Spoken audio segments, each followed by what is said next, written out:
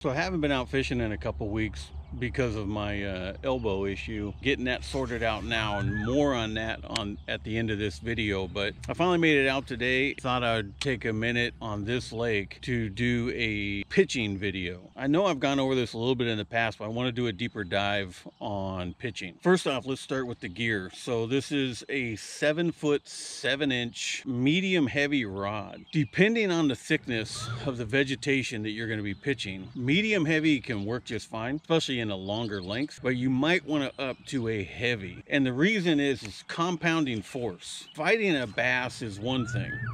You hook a bass, throwing a spinnerbait or something, and you set the hook, and that bass is exerting a certain amount of force against your equipment, trying to get loose.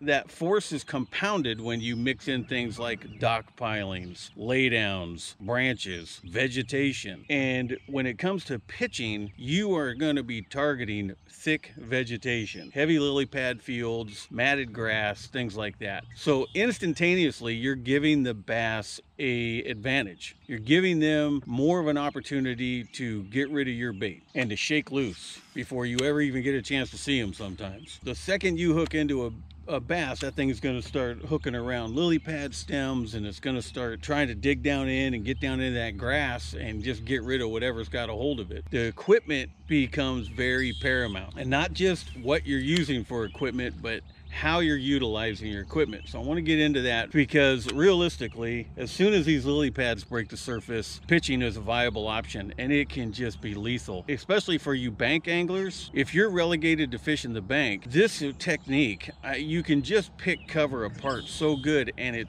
can be such a subtle technique that it just allows you to really methodically pick over an area. Medium heavy is the 7-foot 7-inch. You might want to go with a heavy. It's going to depend on your application, but I've been good with this medium heavy in pretty much everything I put it through. Heavy would be nice, but it kind of limits that rod to maybe you'll throw topwater on it, where with this being a medium heavy, I could crankbait fish this if I really wanted to. Deep diving crankbaits, I could throw swim jigs, spinner baits, I can throw just about anything I want on it, because it's not that overpowering stiff rod that a heavy would be.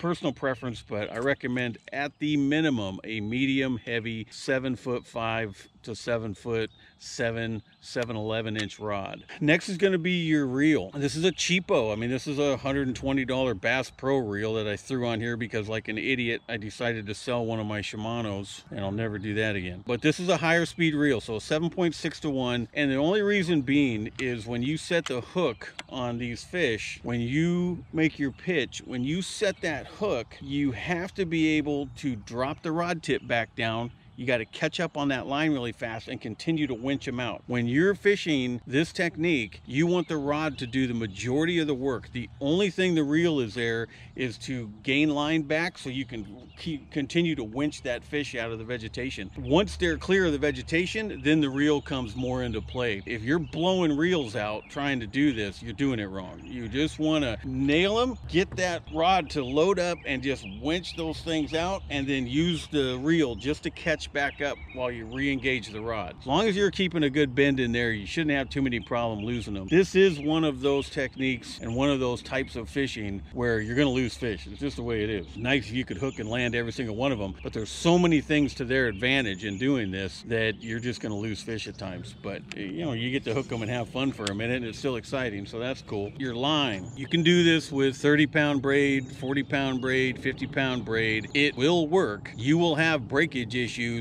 with anything under 50 pounds. That's been my finding. 65-pound or 80-pound braid, you're not going to have breakage issues, and that line is going to be more conducive to cutting through vegetation than getting wrapped around the vegetation. If you're hooked up on a good fish, that tension is going to turn this into a little saw blade, and you're just going to be snapping lily pads off. For guys that are used to fishing 8 and 10-pound monofilament, talking about 65-pound braid is something to adjust to, but trust me, it's just what it takes to get the job done. It's not an attack on your manhood by any means. You want to come up here and throw 10-pound test into these pads and try a horse out a 5-pounder. Not only are you going to be disappointed, but you're going to leave lures in the fish's mouth, and it's just not fair to the animals. Just set yourself up right. Have one rig up, for doing stuff like this, and you're good. And you know, you can still use all this same equipment for top water, throwing buzz baits, big frogs and stuff like that. It can still be a versatile setup. You just want to make sure that it's set up correctly for the type of application. Lastly, in the equipment side is going to be your hook, your weight, and then whatever bait you choose. And these things can vary so much. You can go with something like a Rage that kicks a lot. You can go with something that's, you know, just basically almost like a pencil bait. There's really no limit to what you can do. It just depends on how much action you want out of those legs. Your weight, I try to go with the least amount of weight possible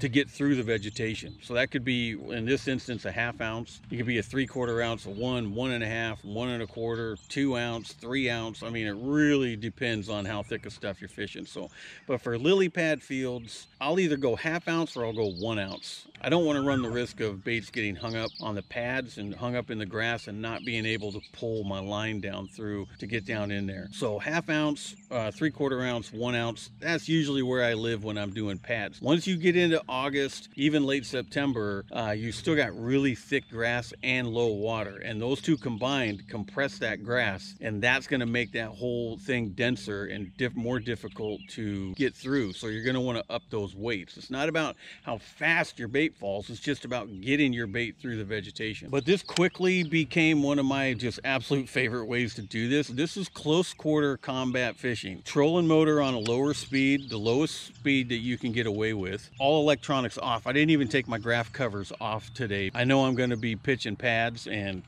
I don't need electronics to tell me that there's lily pads right there. So they're really unnecessary right now. So another great thing about this technique is if you're a bank angler, or you're just in a kayak, or you're out in your little John boat or something, and you don't have electronics, to do this, you don't need electronics. If there's lily pads or reeds or some type of shoreline grass or submergent grass, you're in business. It is nice if you can find hard bottom areas in some of this stuff, and it's also nice if you know if there's any kind of logs or compounding cover, but I'll go over that in a minute. Another key important feature is ballistic eyewear. Because these fish will jump on this bait and you'll feel it, and you set that hook and this freaking rig comes flying out of them lily pads at Mach 1. You just want to make sure you cover and protect your eyes. This is not something where you want to be taking a hook. Now, I've been hit by these things. I can't even count how many times, but fortunately nothing major as far as penetration into my skin or face. Yeah, these things will come out of those lily pads awfully fast. So your basic technique on this is get your bait back kind of basically even with the reel, and then just letting the weight of the bait pendulum out. You just kind of swinging it out, and when it does, you're just releasing this enough. You want to drag your thumb on that spool just to let that thing kind of glide right over the surface. As you're doing this motion, keep that rod tip going up. It's going to help, one, slow down your presentation so you get a quieter entry into the water, and two, when your rod tip's high at the end of that pitch, when that bait hits the surface of the water, now you can follow it down with your rod tip and be ready. A lot of times these fish will take this bait on the sink. If it gets to the bottom and you got to bring it up and down a couple times, maybe they're a little less active, still you're going to be in a position to set the hook and get them out of there. So just a nice sweeping motion, and then when that bait hits, drop that rod tip to follow it down. Even if it's only a couple feet of water, that's important. So just a nice sweep out, stopping with your thumb, engage the reel, and then start feeling for fish. See how that vegetation makes a point? Here you got some weird stuff out at the end of that green grass. Back there's a little hole back in there that doesn't look like nothing.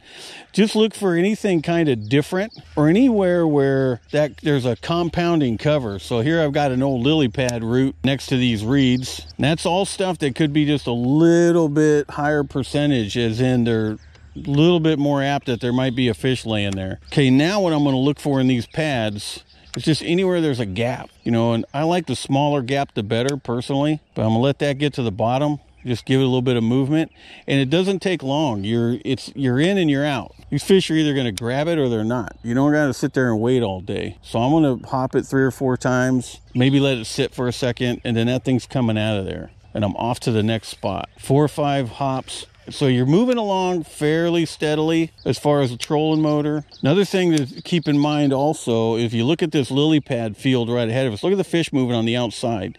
You want to be watching for activity. Fish moving. If you're spooking fish, where did they spook from? Were they towards the shore closer? Were they out towards the edge of the pads? Were they in the middle? That's all things that you need to determine. While I'm doing this, even though I'm watching my target, I'm watching where my bait's going, I'm also looking out a circle around that, probably a good, 5 feet, to look for pads shaking, rings in the water like what's going on up here. Looks like the pumpkin seeds are getting pretty active. That is all stuff that can get you clued into bites. Another thing, I'm throwing this black and blue right now, but with the amount of pumpkin seed action that's going on, I might switch over to something that looks a little bit more like a pumpkin seed, getting something a little bit more brown and tan. Probably why they're not biting. They got their bellies full of pumpkin seeds. The bigger fish, when they're in amongst them pad stems, they got to move around or just bump into them. It doesn't mean you're spooking them. It just means that they're moving. It gives away their position a little bit. Another thing about running this braided line is no stretch. So you're going to detect that strike instantly. You're going to pick up on movement if a fish just picks it up. Maybe they're not being real aggressive, but no stretch. When you set the hook, that fish is coming your way, and that's what you want. You got to get them clear of this stuff as quick as possible. But detecting strikes is paramount. When you've got braided line on there with no stretch, that bait, even if it's sinking on a slack line, you're going to feel a fish grab it. You're going to feel that thunk. So even though there's no lily pads right through here, what I'm doing is, this is a floating bank. The fish can be up underneath this. So I'm just trying to get in as tight as possible to the edge. And same thing, just up and down a couple times, and then I'm moving to the next spot. Once you kind of get in a rhythm, because you're going to do this hundreds of times. But once you kind of get in a rhythm, you don't even really have to grab your bait anymore. You just you're just swinging it. Just kick it out there, let it sink in the water. It's very basic. As long as you got the right equipment, it's very basic, and it can be just very freaking deadly. And it's a lot of fun. A lot of times, the quieter you can get that bait in the water, the better. But once frogs get really active, I kind of don't worry about it as much, because when the frogs jump off the bank when they're startled, they're not worried about if they make noise or not. They just jump in and it makes kind of a splash. So I haven't noticed it. If I'm hearing a lot of frog activity, which I'm not this morning, I won't worry if my bait splashes. I don't necessarily want it to, but if it does, I'm not going to panic or worry about it. And you might notice sometimes, which I have, is sometimes that splash is actually good. You can see a fish move off to the side, and then it comes over towards your line, and just hang on, because chaos is about to ensue.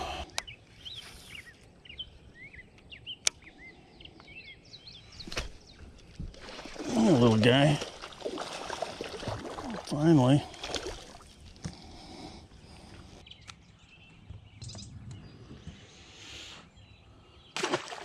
Okay, one thing about braided line, if you catch a small fish or even snag, that braid is going to dig down in there. Don't try to make another presentation, because you're going to be all messed up. Just make a cast kind of out into open water and get that to clear, or your next pitch, it's going to hit that spot and stop, and it can really mess everything up. I just got hung up. I noticed that my bait keeper on this hook is broke.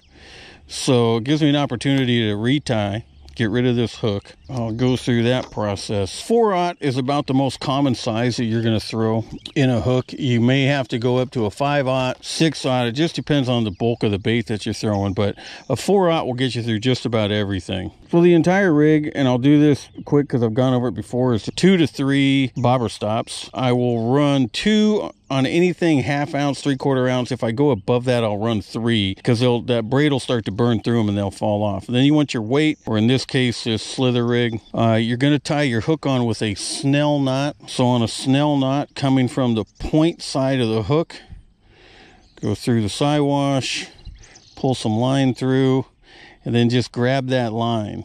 Keeping your finger down there, wrap this about 10 times.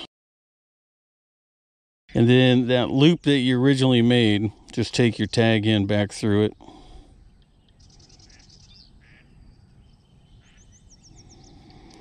and then cinch that down, pulling the main line. Let that slide up the shank. Make sure you get it up and over your bait keeper. And I like to take a pair of pliers, get a good grip on, just cinch that sucker down real good. Get that cinched good, and then cut that tag end off and you're done. Now from a bait, today I'm throwing these rage tails, and predominantly I throw rage tails just because I like them. Definitely use whatever bait you like. I think these baits can emulate a lot of different forage in the pads. Even though this has a crawfish vibe to it, it can look like a bluegill, it can look like a pumpkin seed, it can act like a frog. You get a lot of bang for your buck out of these. So, you know, the bass can think. It's many different types of forage. A lot of times on these, that color can really come in, because if a dark bait like your traditional black and blue isn't working, I'll go to something a little more natural looking, and typically it's one of those two colors that's going to produce. As far as winding these on, you just go through enough of the meat of the bait to get past your keeper.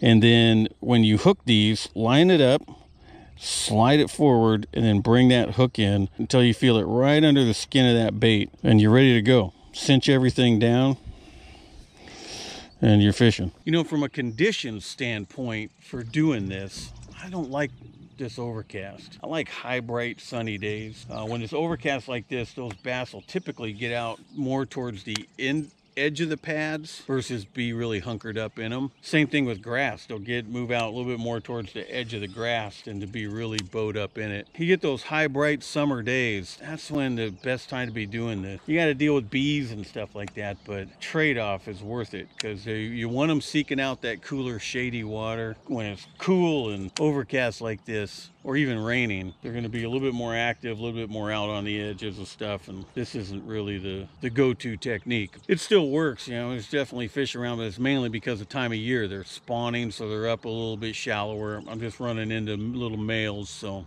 in the summer, when they're up there for that cooler water and in the shade, so is a lot of the forage, and that's when this technique is so much fun. So one question you might ask is, why can't I just do that same stuff with a jig? And theoretically you can. The technical answer is because this whole compact slippery bait will penetrate vegetation better than that bulky weed guard and that exposed hook. You are going to fight that. Even though that weed guard exists on a jig, you're going to fight that. I can't even tell you how much in the thicker vegetation. If you're just around wood or you're just flipping edges, jig will work fine. You can get away with that. But when you start to go into the heart of this stuff and into thicker grass and into the thicker pads and all that, this whole rig just slips through it so much easier. It comes out so much nicer.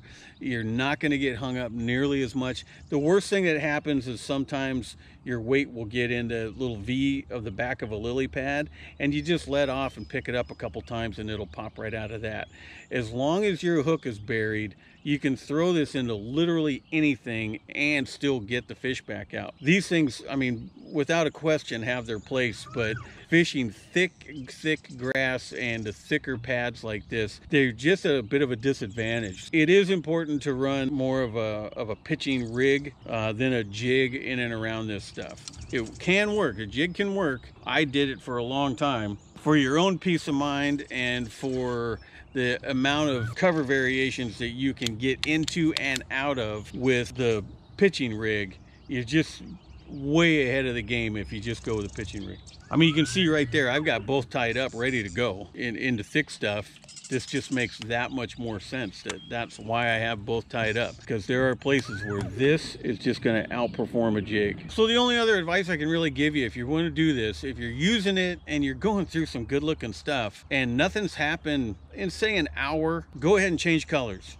Black, dark color, go with something more neutral, natural color like your browns and light tans, and even with a little bit of orange in there, looks like maybe a little pumpkin seed. And then maybe go over to something bright. If you're in dirty water, you can go with white and chartreuse, and just mix it up and see if you start getting action from the fish. If the fish start to fire on it, then you know it's a color issue. If you go through a couple colors and really nothing's happening, then you're on the wrong technique and it's time to change it up for the day. The number one thing today is I wanted more of that sun and less of this overcast, and it's still early in the morning, so I'm going to go back to reaction baits. Just let this rest until, if that sun pops out with the calm conditions, I start getting sun on the water, then I will start throwing this again later. Midday, this thing probably the number one thing that I'll go with, but right now I just see so much fish activity on the outside edge of these pads. I want to kind of capitalize on it. So that's it. I'm going to get back to fishing.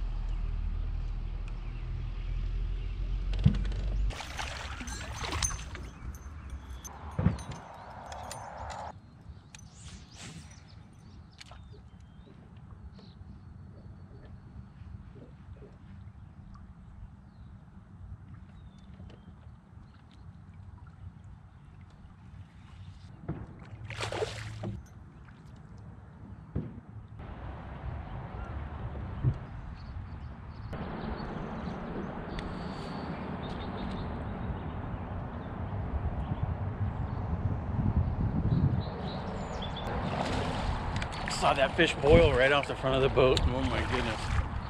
Come here, buddy. Good strike.